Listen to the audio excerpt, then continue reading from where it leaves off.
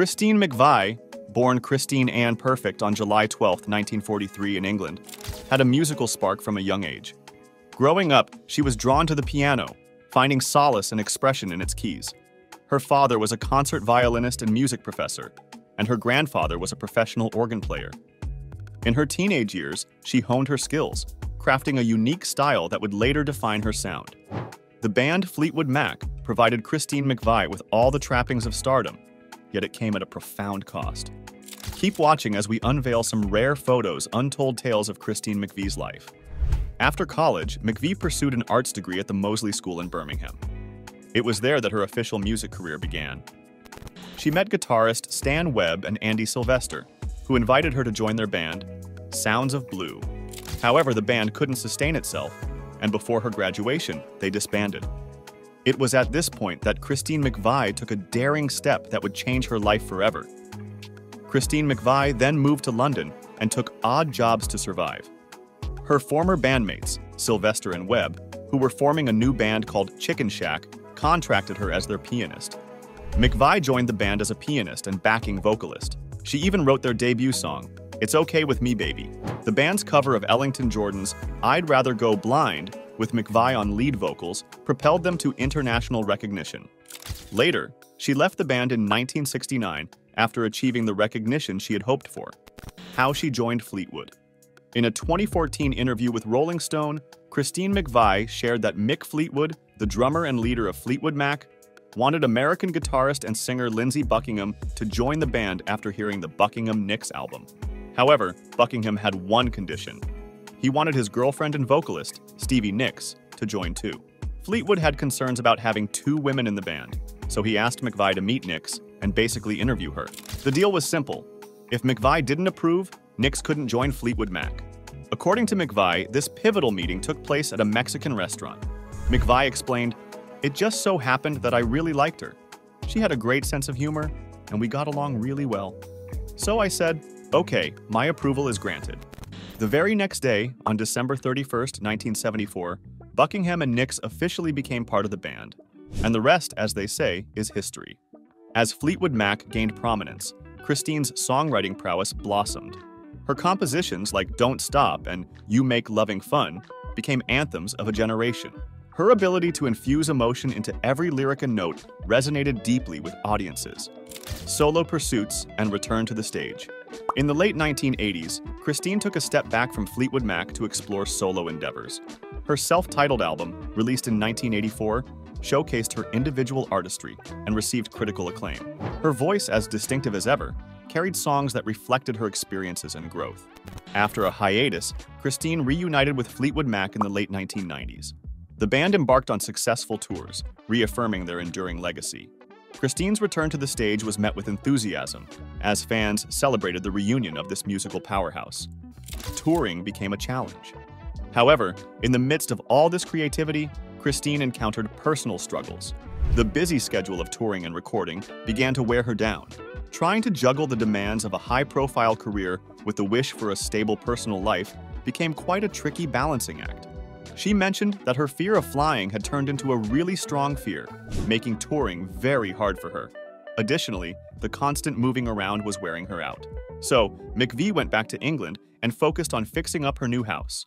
Over time, she grew tired of the countryside, but she worked on overcoming her fear of flying through therapy. She said, "I wasn't just tired. I was tired of always being on the move and never really having a stable home. I'm naturally someone who likes to settle down, and all the constant travel was starting to get to me." As they discussed the possibility of a farewell tour, McVie faced a new challenge related to touring. The effects of aging. Physically, I'm not feeling up to it.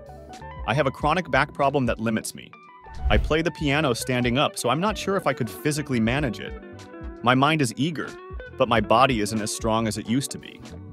Eventually, she made her way back to Fleetwood Mac, rejoining the band 16 years later.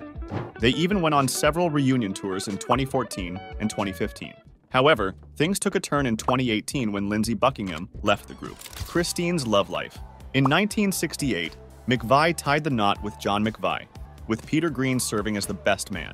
Rather than a traditional honeymoon, they celebrated at a Birmingham hotel alongside Joe Cocker, who coincidentally was also staying there. They then hit the road with their respective bands. Although the couple divorced in 1976, they remained close friends and maintained a professional partnership.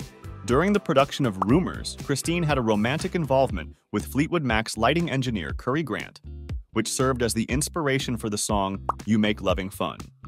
Between 1979 and 1982, she dated Dennis Wilson of the Beach Boys. In 1986, McVie exchanged vows with Portuguese keyboardist and songwriter Eddie Quintela. Together, they collaborated on several songs, including Little Lies. Sadly, they parted ways in 2003, and Quintela passed away in 2020.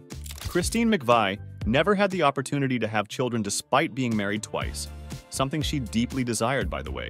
She faced significant challenges as a woman in the music industry. Firstly, finding a partner who understood and accepted the demands of her profession was difficult. The demanding nature of touring and performing made it nearly impossible for McVie to consider starting a family. She expressed, as McVie stated, "There were never any children for me.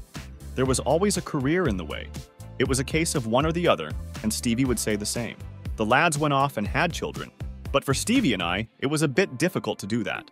Christine's death. She was a member of one of the most popular music groups of the 20th century. Fleetwood Mac vocalist, keyboardist, and songwriter Christine McVie has died. Musicians and fans pay tribute to Christine McVie, the hugely successful singer-songwriter with Fleetwood Mac, who's died at the age of 79.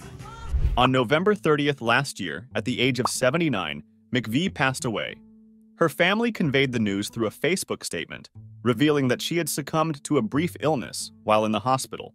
Following her death in November at the age of 79, her cause of death was disclosed on April 6, 2023. According to her death certificate, McVie's primary cause of death was a stroke, with cancer listed as a secondary cause. She suffered an ischemic stroke, a condition arising from reduced blood flow to specific areas of the brain. Additionally, she reportedly had metastatic malignancy of unknown primary origin, indicating the presence of cancer cells in her body without a clear source. Fleetwood Mac shared a band statement in which they said, "She was truly one of a kind, special, and talented beyond measure. She was the best musician anyone could have in their band and the best friend anyone could have in their life. We were so lucky to have a life with her." Christine McVie's impact on the industry is indelible, and her legacy is firmly established. She passed away with a sense of accomplishment, confident that she had made a significant contribution to her world. If you liked this video today, please give it a thumbs up to show your support. Don't forget to subscribe to the channel so you're always in the loop.